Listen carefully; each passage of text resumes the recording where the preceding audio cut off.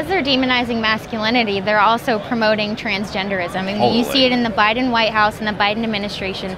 Every single agency has these executive rules going on promoting gender ideology. So what are Republicans wanting to do about all of this gender identity stuff going on? What are the plans for the future? And what can regular Americans do about this? Well, let's start with our schools. Number one is we have got to give parents power in schools. We got to give them a right, a federal right, to see what their kids are being taught, who is teaching them, what their tax money is being spent on, and to make sure that their kids are not given any kind of medication or prescription without the parent's authorization. And the way you do that is you give them these rights, and then you give the parents the right to sue.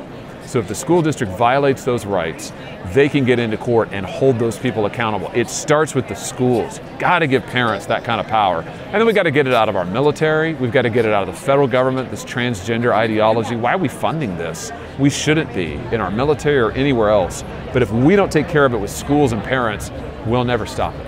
How do you think the history books will look back on this time of the embrace of transgenderism? I think it'll be, especially with kids. Yeah, so like a century ago, all of the expert elite liberals were all in favor of sterilizing criminals and forcing sterilization on people. That was their grand idea, and they said it was in the name of science.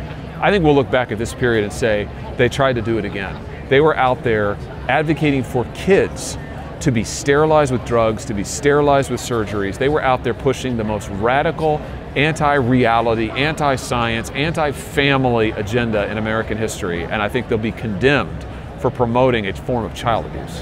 What is the left's interest in separating parents from their children when it comes to transgender ideology? Power. I mean, again, and it's also indoctrination, ideological indoctrination. If you get the parents sidelined, then they can fill the kids' heads with the nonsense they want.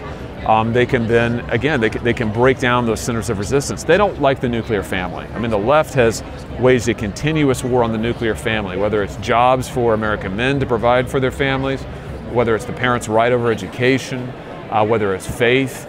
They have continuously assaulted the family, and this is, I think, the latest frontier of that.